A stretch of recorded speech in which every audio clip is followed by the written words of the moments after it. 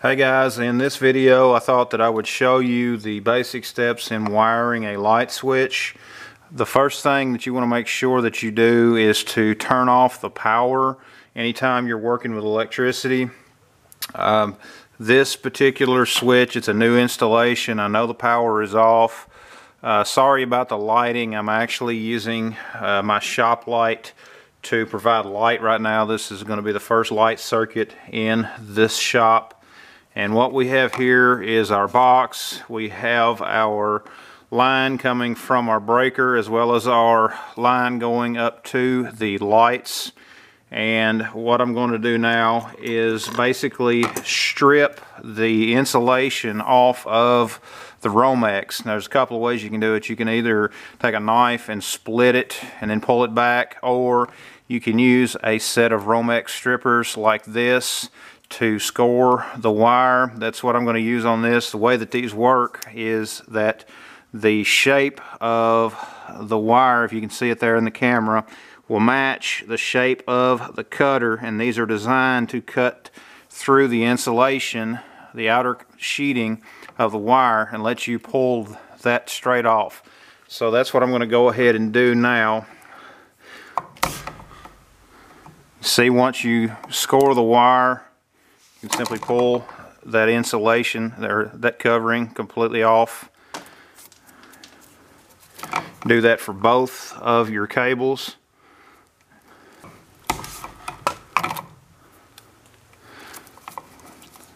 Just like that.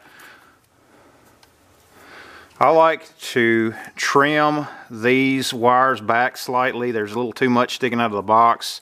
This was actually the leftover from the roll that I had, so I didn't necessarily trim it up as far as I could have. So now what I'm going to do is to remove the cardboard covering that is over the bare ground. We're going to be using these grounds for the switch. We're actually going to be making a joint with these. I like to separate my wires out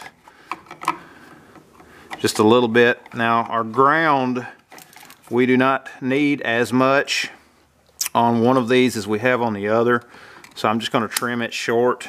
What we're actually going to do now is twist our ground around like this, the shorter one against the longer one.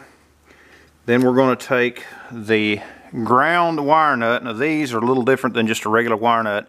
Of course, they're green in most cases. This one has a hole in the top of it, and what that is for is, you can see, we slip that onto our ground wire, and then we can run it down to where those two meet and then tighten it up.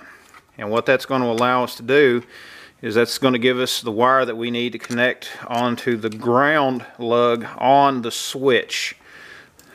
So we're going to run this all the way down.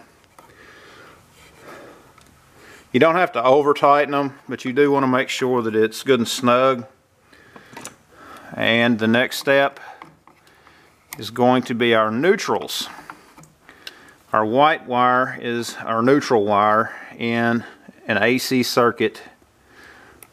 So I'm simply going to strip the wire just like that. And again, I will leave links to these strippers down in the comment section below. And since this is just a simple 110 light, our neutrals are actually just going to get tied together. You can use pliers for this. I've just done it so long with my hands, I've just kind of gotten used to it. Put your neutrals together. Put just a regular wire nut on it. As you can see there, it's just a red wire nut. Nothing too fancy about it. Snug it up good. You want to make sure that it won't pull out. And we're just going to take our neutral, kind of push it back out of the way. Now we're going to strip the black wire, which is our hot for this circuit.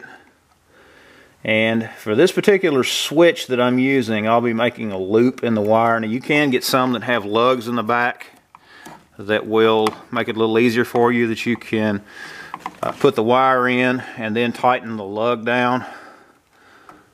But these are some that I had left over from a contractor pack that I had bought when I wired my house. So I'm going to go ahead now and just make a loop. Just grab it toward the end and just twist it around slightly. Do the same with this one. Just like that. We're also going to do the same with our ground. I'm just going to twist that down a little bit.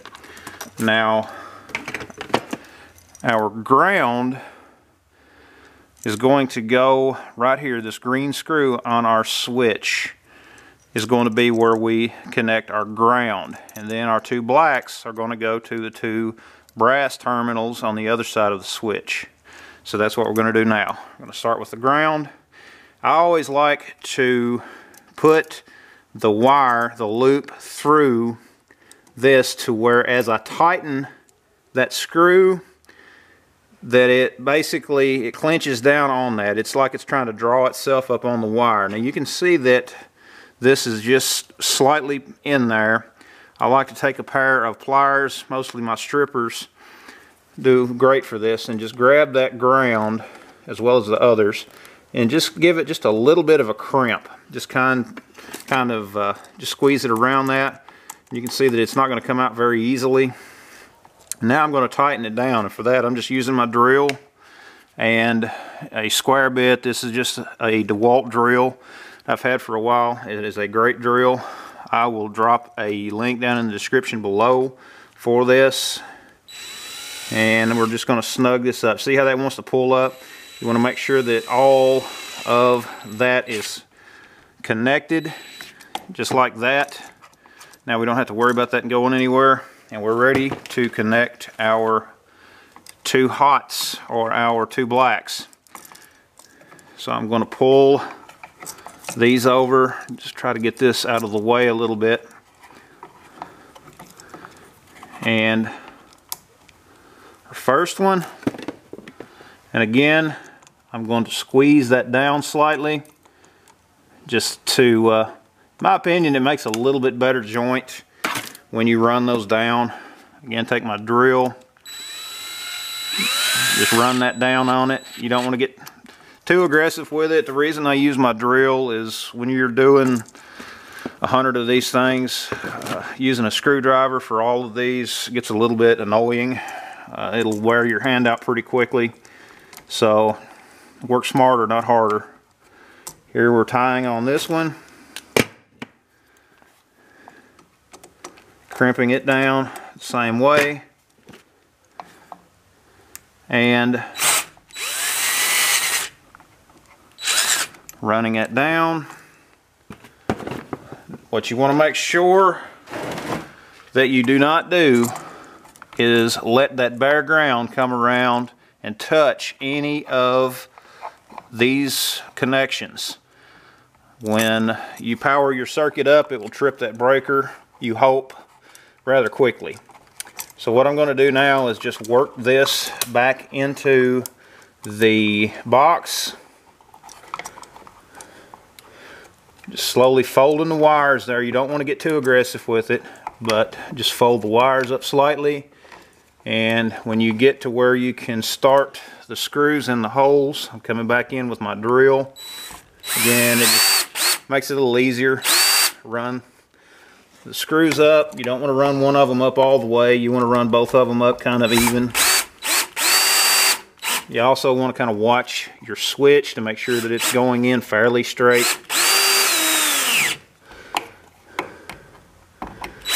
Just like that. Alright, our switch is in place, but we're not finished. The next step is installing the cover. Nothing more aggravating than going somewhere and seeing a cover missing from a light switch or from a plug.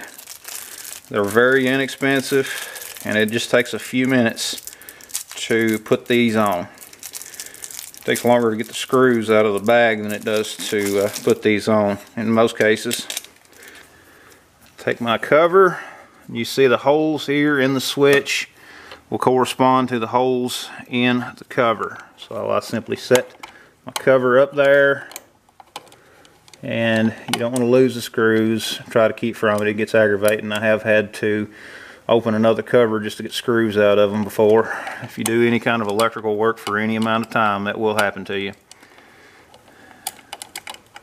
But you want to try to minimize it. That way you're not wasting a cover. But it does happen. And it is not difficult to wire a light switch.